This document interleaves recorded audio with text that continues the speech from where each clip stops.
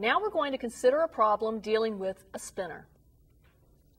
We notice that we have a spinner illustrated here that has 8 different regions, and we have different colors on the spinner. Here's the problem we want to consider. It is equally probable that the pointer on the spinner shown will land on any one of the 8 colored regions. If the pointer lands on a borderline, spin again.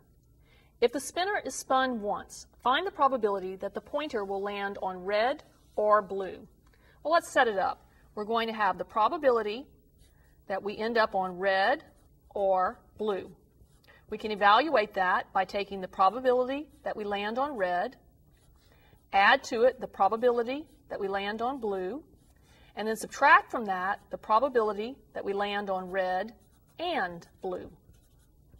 Well, let's look back at the spinner.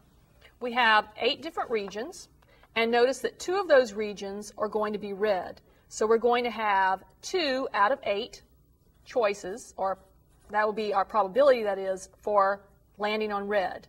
Let's go look again at the blue. We also have 2 different regions that are blue, so we have 2 out of the 8 different regions.